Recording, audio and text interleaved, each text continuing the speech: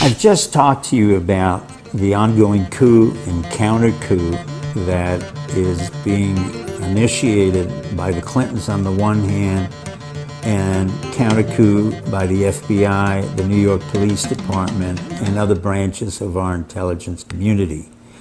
The important part to remember is also that not all the information has come out with regards to Weiner and his sexting to a 15-year-old North Carolina teenager.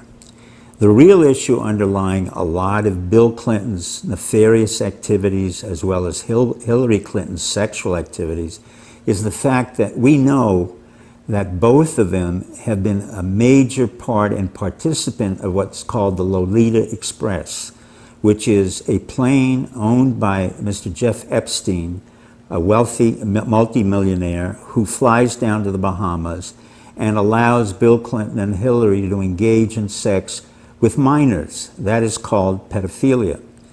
And as a result of the excellent work that the New York Police Department does in tracking pedophiliacs, they also have a record of both Hillary, Bill, and other people associated with the Clintons with regard to pedophilia.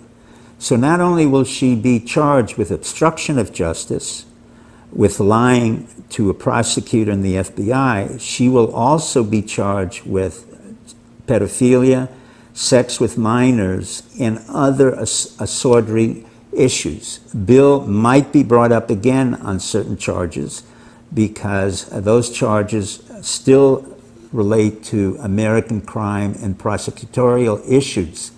But I do want to inform you that we are well aware in the intelligence community of their activities that hasn't stopped. And we're not talking about one trip to the Bahamas, we're talking about a multiple of 20 or 30 trips that Bill and Hillary did take separately and together on the Lolita Express to engage in sexual activities with minors.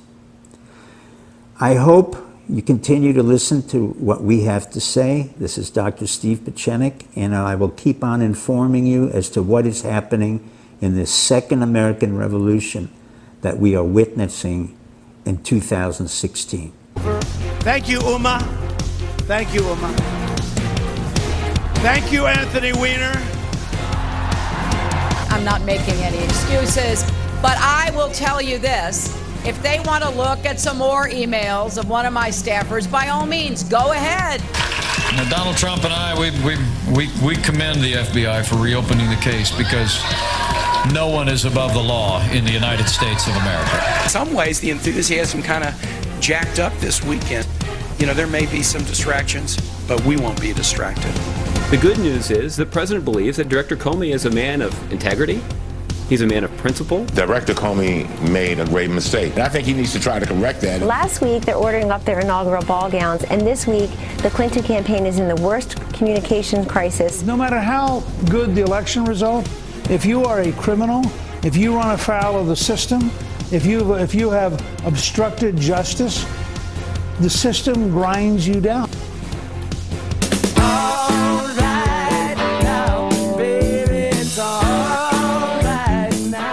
System grinds you down? I don't think it grinds you down. It has been a grind getting to where we're at. Seven. That is the operative number this morning. We have really? one more week. Next Tuesday, you're going to be going to the polls, voting for whichever one you want to be your next president. And then we're going to need you to president. answer the exit polls. When people ask you who you voted for, please be honest, because we don't want to have to wait till Wednesday.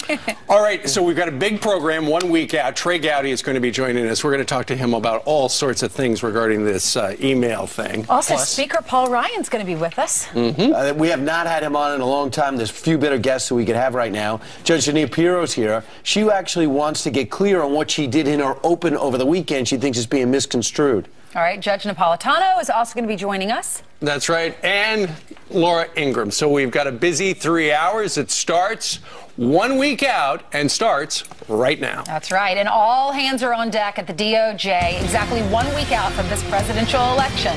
Investigators there using, quote, all necessary resources as Hillary Clinton insists there's nothing to see in the new trove of emails found on aide Huma Abedin's laptop. All right, Kristen Fisher is live in Washington following the rapidly developing and unfolding investigation. Kristen, they really want to get this done, don't they? They do, but it seems almost impossible before Election Day. Right now, FBI agents are scouring through thousands of emails on Anthony Weiner's laptop, looking for any that might be pertinent to the Clinton case.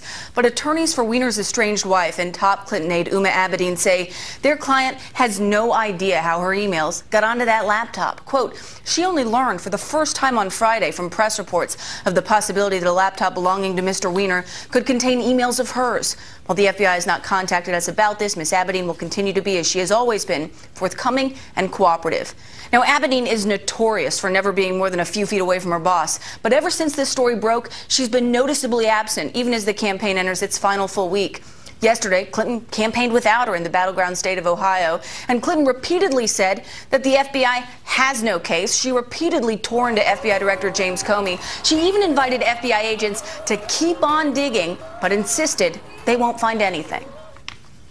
I've said repeatedly, I made a mistake. I'm not making any excuses, but I will tell you this. If they want to look at some more emails of one of my staffers, by all means, go ahead, look at them. And I know they will reach the same conclusion they reached when they looked at my emails last year. Now, in that clip, Clinton makes what some are perceiving to be a very telling remark. She refers to Abedin simply as one of my staffers, when previously she'd referred to her as like a second daughter. So now, here we are, exactly 1 week away from Election Day, and Clinton appears to be no longer traveling with one of her closest confidants. Very telling. Brian Ainsley and Steve. Wow, it's fantastic, Kristen. It's just going to be so interesting because now, yesterday we weren't sure how much they were going to focus on trying to get as much done before Election Day. Today we understand that the Justice Department will be looking over the shoulder of the FBI as they use the sophisticated software to go through it. They're going to break it down to sender and subject line. They're going to have keywords, secret or classified. They're going to cultivate it that way, look at other words like Benghazi, and the FBI agents, there's going to be some more called in to get this done. Right. Now the Justice Department and FBI, their rivalry is actually going to help us get to the bottom of this, which will give us an additional October, dare I say, November surprise. Because today is November 1st. The interesting thing is, though, the person apparently at the Department of Justice who's going to be overseeing this is somebody who has dinner frequently with John Podesta. That's not too cozy, is it? Unbelievable. All right. Meanwhile, let's tell you about this. Okay, it was a bombshell on Friday when James Comey released to Congress a letter saying, look, we found a whole bunch of email and we're looking into it. Now Reuters is reporting that apparently on Thursday, the day before, Comey was actually briefed on the email situation by his top aides. And then over at the Department of Justice, Loretta Lynch found out about it, and she asked for a meeting, apparently. And they sat together in a room, and she was explaining that if he were to release a letter, it would violate department policy. It's just simply too close to an election. If he released this letter to Congress, and he's saying, wait a minute, are you trying to interfere? Are you trying to tell me to stand down? Right.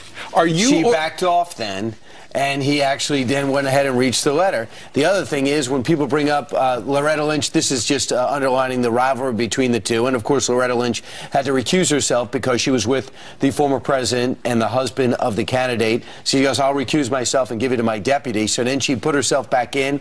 Then she backs out. Now they're back in looking over the shoulder of the FBI to try to get this done by Election Day. The question is, why would she say it's violating policy if you send this letter to Could be Congress? the Hatch Act, but it's not. Upon further review, it doesn't violate the Hatch Act. Well, it's something completely... Or is it because she didn't want the information out? Those are two different things. And so, long-standing tradition, apparently, at the Department of Justice, you don't release this if it could affect the outcome of an election. But he specifically said, are you ordering me not to do this? You know, are you ordering me to keep this bombshell secret? She did not say he could not send it out. And the next day, he sent it out. Yeah, it's just amazing how many critics, even some Republicans, are critical of James Comey. How many critics would there have been in the middle of January when it came out, and on October 3rd, the FBI field office found it. 2 weeks later, Comey was given the information about it, and he kept it under wraps through Election Day for another month. When they find out whatever's inside, the 650,000, there would have been additional outrage then. Right. Well, did you watch any of the mainstream media yesterday and how they were covering this? I did. They were all blaming it on James Comey. Of course. Yeah.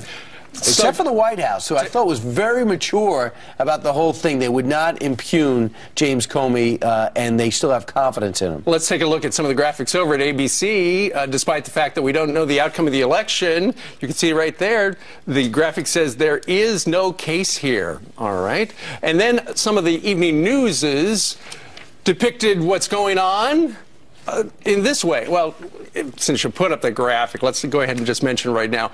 When it came to anti-Comey statements, there were 88 of them. And despite the fact that they were investigations into Hillary, there were 31. So 3 to 1, they were more critical of Comey than they were Hillary. Sure. Anyway, here's a little montage of the nightly newses going after Mr. Comey, that bad guy. Hillary Clinton, meantime, in the battleground of Ohio, where early voting is already underway, telling voters, quote, there is no case here. Clinton's team now counting on their Get Out the Vote operation. More than 23 million votes already cast. Democrats outpacing Republicans in battlegrounds like North Carolina and Nevada. The October surprise that rocked the race for president on Friday may not have rocked it enough to move the needle with voters. Clinton campaign seizing moments ago on a new report that FBI Director James Comey was reluctant to publicly blame Russia for cyber hacking Democrats this close to the election. They called that a jaw-dropping double standard. Right, they were desperately to try to change the narrative to something that was away from either ripping Comey or about Trump and Russia, which was just a tremendous leap. Even the New York Times today, has an article on like the 11th page. Of course. The 21st page. And the article is about how the FBI sees no clear link to link Donald Trump with Russia. With the So, you know what's Russian so interesting? Let's look at the first page. Donald Trump in the 1990s used a tax tactic now banned. Really? Don't you think the headline should have been that page 9, that there's no Russian link to Donald Trump? And what about this? This ridiculous magazine, which is turned into a flyer in this time in which the most heated election ever.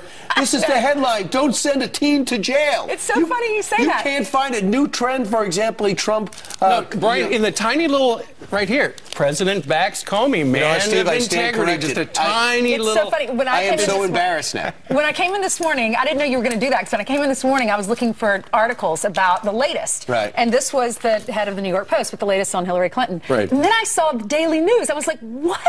Sure. I just pushed that aside. Who left last year's out? The premature elation is the fact that Hillary Clinton has already bought fireworks. She's going to have a 2-minute display once she wins at 9:30 in the Hudson River next to the election Javits night. Center, I where hope she's they going to be choose celebrating. the Gucci family. They are very What good will at they fireworks. do with the fireworks, though? What if she doesn't win? Do they still have the firework display? You know what? You lose your deposit. There's a quote in the New York Post that says maybe they'll take it over the East River and sell it half price to Donald Trump. Meanwhile, over at CNN, apparently they've had it up to here with Donna Brazile, who has been a longtime commentator there. And after the latest WikiLeaks dump revealed that she has been fed 2 questions to the Hillary Clinton campaign, she has been fired. And supposedly CNN is just, they're floored. Right. They also got rid of Bernard Shaw. Listen, she's now taken over the DNC. Of course she's not participating at CNN. She was left, they said they got rid of her October 14th. She said a nice tweet back how much she loved the people at CNN. Bottom line is, it's got to be exceedingly embarrassing for somebody who's a commentator to somehow get a hold of the questions ahead of time, feed them to her favorite candidate, fill in the name Hillary Clinton, not Bernie Sanders. That is 2. You know what she said at the end of this? more to come. Right. Maybe she even fed additional ones. She was suspended from CNN this summer when she took on the role of DNC chair. Right. Then she was, according to CNN, she resigned on October 14th. And you're right, like 2 weeks ago, we learned that she was feeding some of the questions. Right. Remember in that one email to Podesta?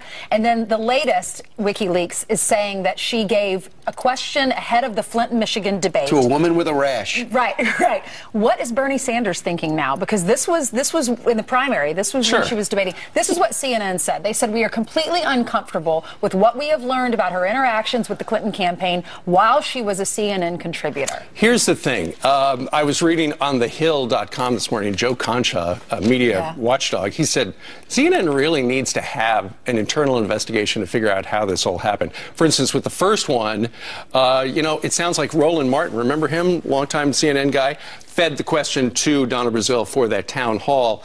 CNN needs to figure out what went wrong over there, and just so that it doesn't go wrong again. Congratulations on the questions. You're in Flint, Michigan, talking about the water crisis, and the question was, be prepared. A woman's going to ask you about the water crisis or what you're going to do about it with lead in the pipes. That's true. Really, thanks. I'd be like, excuse me, do you have that little confidence in me? You have to feed me that question ahead of time? Right. And they're talking about the makeup of the type of lead that's in the pipe. I get it. Give me a heads Donald up. Trump said if this were reversed, if Reince Priebus were giving us the questions, I would get the electric chair. Right. It would be a joke. All right, guys, 7 days from the election, Fox News has Election Day coverage. We've got you covered starting at 4 a.m. and all night as the votes are coming in. So you need to stay with Fox News Channel, America's election headquarters. And we have a new studio. It's so cool. That's right. Just throw away your remote. Leave it here on Fox. Meanwhile,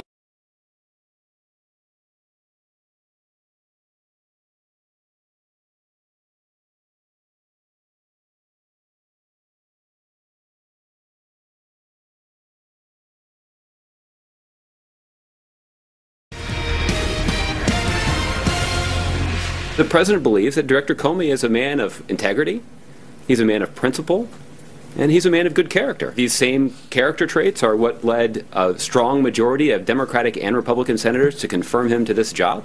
These are the traits that led the president to select him to be the director of the FBI. Well, after FBI Director James Comey recommended against indicting Hillary Clinton, or charges that is to say, and considered the investigation into her email over back in July, he was reportedly overwhelmed with resignation requests and regret. This according to a close source of Comey's who spoke to writer Ed Klein, who joins us right now live. His book is called Guilty as Sin. Ed, nice to have you. Great to be here. Okay. So ever since July, apparently the rank-and-file FBI agents were really steamed at him, and inside the FBI, the atmosphere is toxic. When James Comey would walk down the hallways of the FBI and say good morning, people wouldn't talk back to him. That's how bad things had been in the FBI. There's a sense that he disgraced the institution and brought it down. And he has been suffering because this is a guy who is an evangelical Catholic who gets down on his knees every night and prays to God.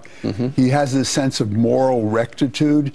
He thinks that he knows what's right, and it put him in a direction that actually was a disaster for him and the institution. So if he had a do-over, would he have suggested charges? I think he would have, because according to my sources, he and his wife, Patrice, who are very, very close, not only in their marriage, but in his professional life, she has been telling him, Jim, you did the wrong thing. You've got to redeem yourself somehow. So when he learned about the emails in Anthony Weiner's laptop, he jumped at the chance to reopen this case. Because two things. One, apparently he had been talking to his wife, Patrice, according to your report, that he was depressed that so many resignation letters from FBI agents were stacking up on his desk, but also the harm he felt that was being done to the FBI. That's right. Now, he hasn't signed these resignation letters because he's hoping that he can undo the damage. You know, I think one of the interesting things here is that the President of the United States has so politicized the Justice Department that Loretta Lynch has been interfering in this entire investigation from the very, very beginning. and has given Comey a hard time at every step of the way because the president, the Justice Department are all trying to get Hillary Clinton elected president. One of our stories today is a Reuters report that apparently Comey revealed that they found, reportedly over 500,000 of these email on this Wiener laptop. And the day before, on Thursday, Comey met with Lynch. And Lynch said, if you release a letter to Congress, that violates policy, longstanding DOJ policy. And then he said, are you ordering me to keep this bombshell a secret? And she said nothing. Yes, and the reason for that is because James Comey has a reputation of threatening to resign if he doesn't get his way. And can you imagine 7 days before the election if the director of the FBI resigned? I mean, this would throw the entire justice system into complete chaos. And we opened this segment with some sound bites of Josh Earnest talking glowingly about Director Comey being a man of integrity. But in one of your earlier books, didn't Barack Obama regard appointing James Comey as the worst mistake of his presidency? The worst mistake of my presidency. Now today, they're coming out and saying, oh no, this guy has got complete integrity. Now the president doesn't want to look as though he's interfering in the election either. So this is a complete mess at the very top of our criminal justice system. I would call it a constitutional crisis in the making at this very moment. Donald Trump said the same thing. All right, his big bestseller is called Guilty as Sin. Ed Klein, thank you. Thank you so much. All right. FBI Director James Comey feeling the heat from all over pretty much today in Washington for his decision to publicly notify Congress that he needed to reopen the Clinton email investigation. Senate Judiciary Committee Chairman Chuck Grassley telling Director Comey that he didn't go far enough in explaining what is going on, saying, quote, in the absence of additional authoritative information from the FBI in the wake of your vague disclosure, Congress and the American people are left to sift through anonymous leaks from Justice Department officials to the press of varying levels of detail, reliability, and consistency. The American people deserve better than that, says Chuck Grassley. Let's bring in Rich Lowry, editor of the National Review, and Richard Fowler is radio talk show host. Both are Fox News contributors. Gentlemen, welcome. Good to have you here, Good to be here, Martha. this morning. So let me start with you, Rich Lowry, on this. Do you agree with Grassley? Well, that letter on Friday, it was so opaque, it was almost impossible to understand. But let's be honest here. Comey was put in an extremely difficult situation by the fact that Hillary Clinton had this email set up in the first place, and the Democrats nominated a presidential candidate who was under FBI investigation. So this was always going to be very tricky to handle. So I'm open to criticisms that he should have handled this or that differently, but I'm not open to the idea that he's a hack and a criminal, as Harry Reid suggested the other day, from the same Democrats who the day before yesterday were hailing him as a wonderful patriot and public servant. That's just disgraceful. We have to be careful here because we're really dealing with, the institutions that are so meaningful and crucial in this country. And there is so much loose talk going around about the FBI and about the Department of Justice. But as we try to sort of weed through this and figure out whether or not he did the right thing and what comes next, there's another editorial today by William Barr, who was the Attorney General from 1991 to 1993, who argues that Comey, in his mind, did exactly the right thing. He has the opposite viewpoint from Grassley. He says the failure of the Clinton camp to provide all pertinent evidence rendered Comey's July announcement misleading. The FBI's investigation was not comprehensive and not complete, and the conclusions announced by Comey 3 months ago were therefore premature. So he's saying, Richard Fowler, that he had to come forward now because he knows that there is more information than he thought, and they have to go through it. Your thoughts?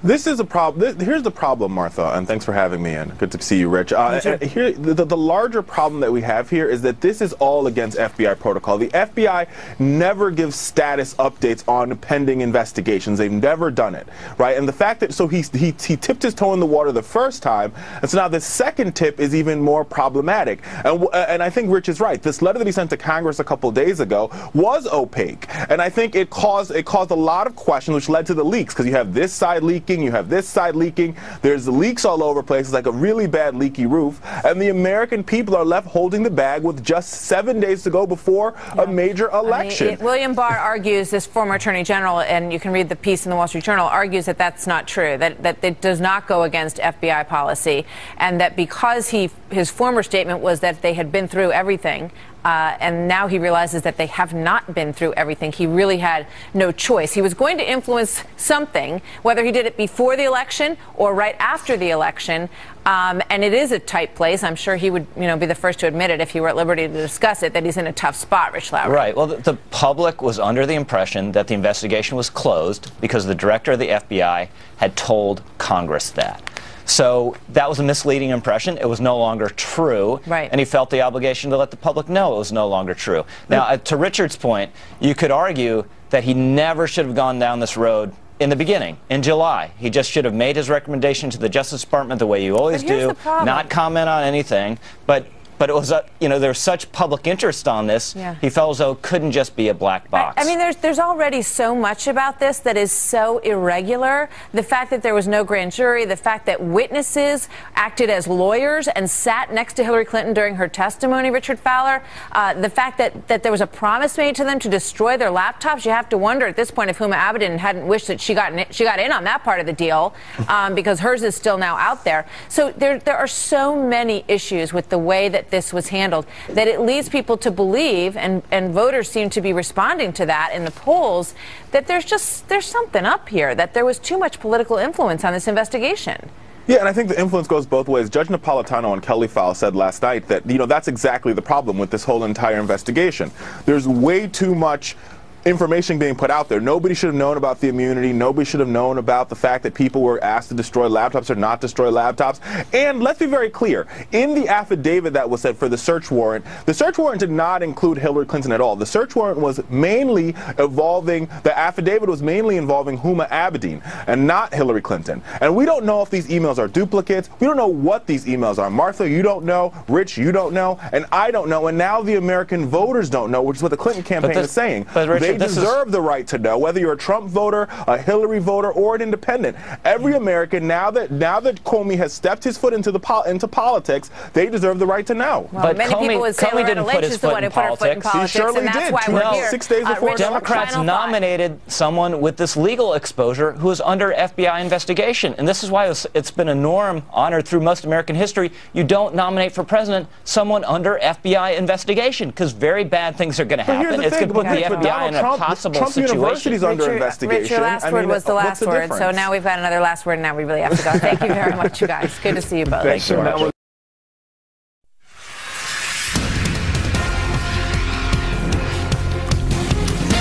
CNN cutting ties with Donna Brazile, the DNC chair. This after it was revealed that she leaked a question to the Clinton camp ahead of a CNN town hall during this past primary season. In a statement from the network, CNN says, "We're completely uncomfortable with what we have learned about her interactions with the Clinton campaign while she was a CNN contributor," end quote. There's more to that. Howie Kurtz is going through that now, host of Media Buzz. Howard, good morning to you. Good morning, Bill. How deep does a scar like this run when a network is exposed in this manner? Well, look, this whole episode has tarnished Donna Brazile, has tarnished the network that she betrayed, and also in a way tarnishes all of us in the media because there's so much suspicion out there about whether we're too cozy or colluding with the Clinton campaign. CNN hasn't helped itself by the way that it has handled this, which is to say poorly. Okay, now Joe Concha, media writer for TheHill.com, said this about what's happening inside CNN and what should happen based on his expectation. CNN, and I called for this a couple of weeks ago, I'm going to do it again, needs to absolutely conduct an internal investigation by an outside firm to see where this cancer exists. The point is, you want to figure out who's talking to whom and how the information gets out. Is this the right next move, Howard? Yeah, but that's not even enough. CNN does need to investigate this because it goes to the heart of its credibility as a network. But let's review for a moment. First story about Donna Brazile leaking a question in advance to the Clinton campaign. CNN didn't even sort of come out and condemn it. It kind of deflected the attention to its partner, TV One, saying the leak must have come from there. And then, more than 2 weeks ago, CNN basically forced Donna Brazile out. Officially, it's being called a resignation, but didn't say a word publicly about it. Apparently more concerned with protecting its image than being transparent. You know, we always, when politicians get in trouble, news organizations always say, well, they should go out there and answer the questions. They should be transparent. I think CNN President Jeff Zucker needs to address this publicly, needs to find out in this second instance there's no partner. Somebody at CNN gave her the question because she had the questions pretty much verbatim, and needs to take some steps to explain how this happened, who's responsible, and why it wouldn't happen again. You know, I peel back the curtain just a little bit. You know, debate prep often is done in a quarantine nature. I know Chris Wallace, when he did the last debate, he worked with 2 people on his staff, and that was it. And they spoke to no one on the outside. When we were doing our own debate prep during the primary season, we would work with 2 others on staff and an assistant. So we had a group of 5 in a room for the final 2 days prior to the debate happening. So it keeps it restricted in terms of information, Howie, and the topics, perhaps, and most specifically, you know, the questions that will be chosen. Right. You can't have gossipy newsrooms as part of the process. It has to be kind of off in a separate silo. And why is that important? Because we all, whatever the network, we all are sort of telling the American people and the viewers that nobody knows the questions in advance, that both politicians or a bunch of politicians, if it's a primary debate, you know, are all on equal footing. But here's the built-in problem now. CNN was paying Donna Brazile as a contributor. She since went on leave because of becoming acting DNC chair, while she was vice chair of the Democratic National Committee. That created a built-in sort of conflict of loyalties that she apparently decided to resolve in favor of helping the Hillary Clinton campaign, even while Hillary was still running against Bernie Sanders. Now, all the networks have Democratic and Republican strategists who we expect to consult with the campaigns and come on and spin on behalf of their candidate. This is very different. It's giving confidential information, and CNN really has a need here, because I think CNN to some degree has been unfairly tarnished, to explain how this happened, who's responsible, and to try to assure people this won't happen. The final point to be made here, this was a town hall, so you're involving voters into the process too. And you have to figure out what's out on their mind. And you would not do that at the last minute. Those voters and those questions would be prearranged, which opens the door even wider. Right, and it's not a shock. This latest example, the town hall was in Flint, Michigan. The questions were going to be about the tainted water supply there. But Donna Brazile told the Clinton folks that a particular woman who had a rash was going to make a very personal case. And, you know, it's good. It arms a candidate to have a more prepared response than if that comes out of the blue. But you're right. These town halls are very well orchestrated. So only a select group of people should know that in advance. Maybe somebody who's part of the Democratic Party shouldn't be in that group. But there was a leak, series of leaks. We thank you, Howard Kurtz. We'll see where it goes, and we'll see the effect of this after the election. Thank you, sir. 7 days to go. What difference at this point does it make? Difference at this point does it make? Difference at this point does it make? Difference at this point does it make? Difference at this point? Difference at this point? Difference at this point does it make? Difference at this point? Difference at this point? Difference at this point does it make? What difference does it make? Difference at this point does it make? Difference at this point does it make? Difference at this point does it make? Difference at this point? Difference at this point? Difference at this point does it make? Difference at this point? Difference at this point? Difference at this point does it make? They won't like me for saying that. They won't like me for saying that. They won't like me for saying that. They won't like me for saying that. They won't like me for saying that. They won't like me for saying that. They won't like me for saying that. They won't like me for saying that.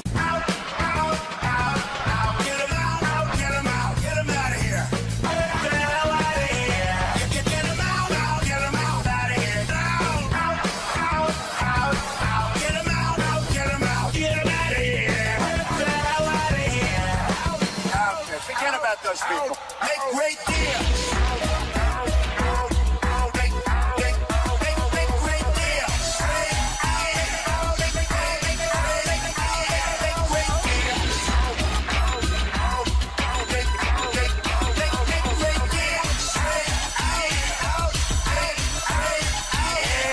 Incredible. All right.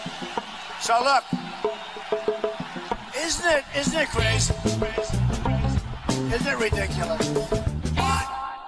Crazy. Ridiculous. Isn't it crazy? Is it ridiculous? What? Crazy. Ridiculous. Folks. Crazy. Folks. Crazy. Folks. Crazy. Ridiculous. Folks. 10 feet higher. The wall just got 10 feet higher. That's right, 10 feet higher. I said the wall just got 10 feet higher. 10 feet higher.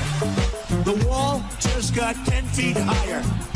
10 feet higher. I said the wall just got 10 feet higher. I'm building a wall, okay? I'm building a wall.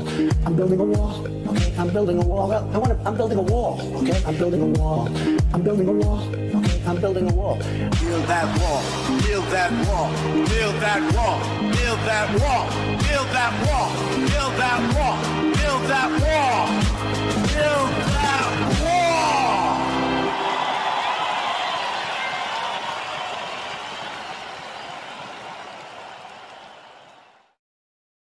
Could be Trump. Yeah. Trump. Oh yeah. Trump. Could be Trump. Yeah. Trump. Oh yeah. Trump. Could be Trump. Yeah. Trump. Oh yeah. Trump. Could be Trump. Yeah. Trump. Oh yeah. Trump. Could be Trump. Yeah. Trump. Oh yeah. Trump. Could be Trump. Yeah. Trump. Oh yeah. Trump. Could be Trump. Yeah. Trump. Oh yeah. Trump. Could be Trump. Yeah. Trump. Oh yeah. Trump.